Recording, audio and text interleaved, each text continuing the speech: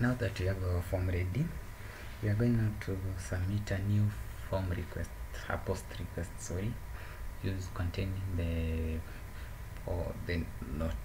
not data, let's say the title and the content to our backend. So the first thing we do, let's try and see if our API is working correctly. We are going to try and submit a post request to our backend. You can use a Postman, which is what I am currently using. We'll just try to submit a simple post request to see if the API is working, and as you can see, you'll get an error telling you that the authentication credentials are not provided. If you head over to the project folder, which is Django VUE, under settings, you will see default permission on the REST framework setting. Currently, we have set it to read only if the user isn't authenticated to the system.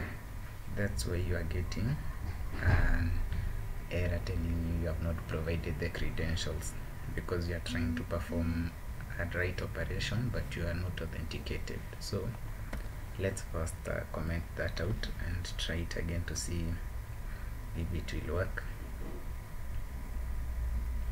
And well, a note with this title already exists, so let's change it to try Postman again.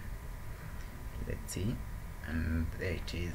You can see we have a new note which has been created, so we are sure our backend is working properly. So now we head over to our VUE component. We are going now to add a method which will be used now to submit the form to our backend. You can give it any name that you want. I'll just call it submit note. And here you remember we created our API file, so we are going to import this file so that we can access the functions which we had created earlier. So we are going to import API from API/index, and now we are going to use that API and reference to our note function, which will be used to either pull or submit data to the backend API. And the first parameter, we see it's the method, so we are submitting a post request. The second parameter is parameters, which we are not passing any parameters for now, so that's a null. Then the other one is the data. The data now, this will be our node data, that's the title and the contents, which you have configured them to fit in the form data model. So we just need to call the model, the object,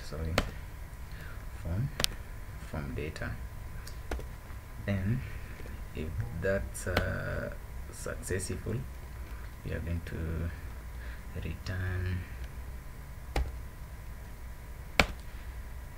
some response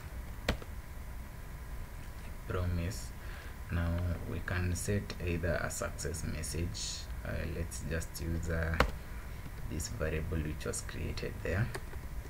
So we can use this dot message. We can say it was saved. Else, if that didn't happen, or if we encountered any error, we can catch the exception. Then we will let's just assign it to the same message variable. We will create a beta notification in future episodes, so don't worry much about that.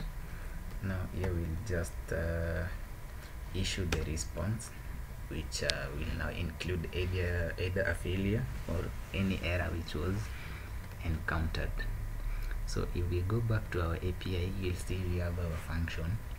And first of all, if you can remember, in our postman request we use the API slash notes, not API version 1. So we make that correction, and now we have to check if the user is submitting either a post request or a get request.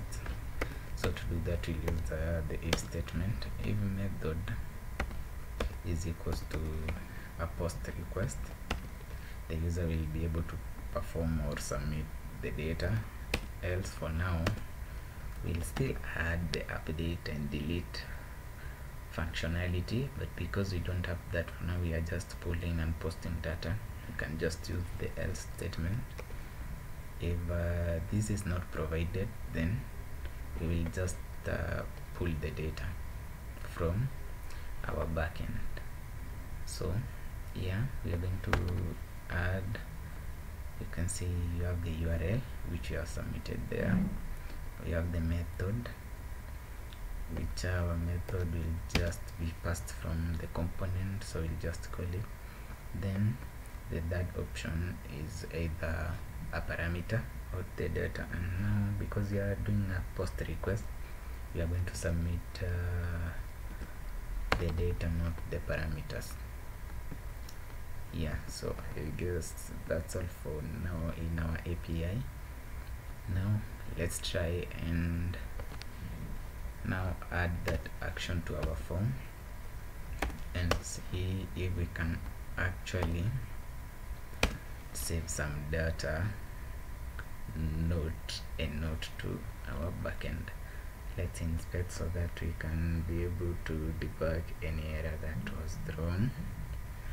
So let's say this is our first note, testing publishing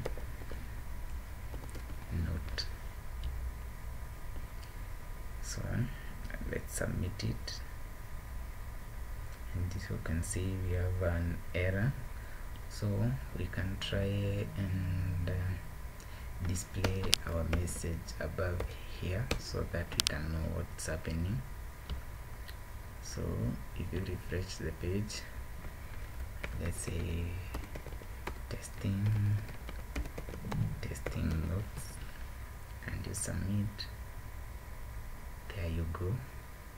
You can see we have the saved. So this tells you that we have submitted the post request, and the note which you had submitted was successfully saved in the database. Now let's use Postman to see if actually that happened.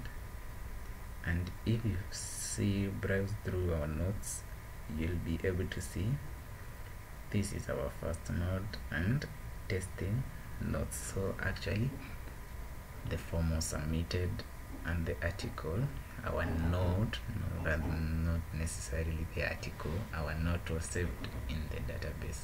So in the next video we are going to pull data, and we are going to display it in a list, a form of a list maybe, where a user can click to view more details about the note. So if you have any challenges in this one, check the link down in the description for my forum. You can post any question you have there, then we can see how I can help you through it. Thank you, and see you in the next one.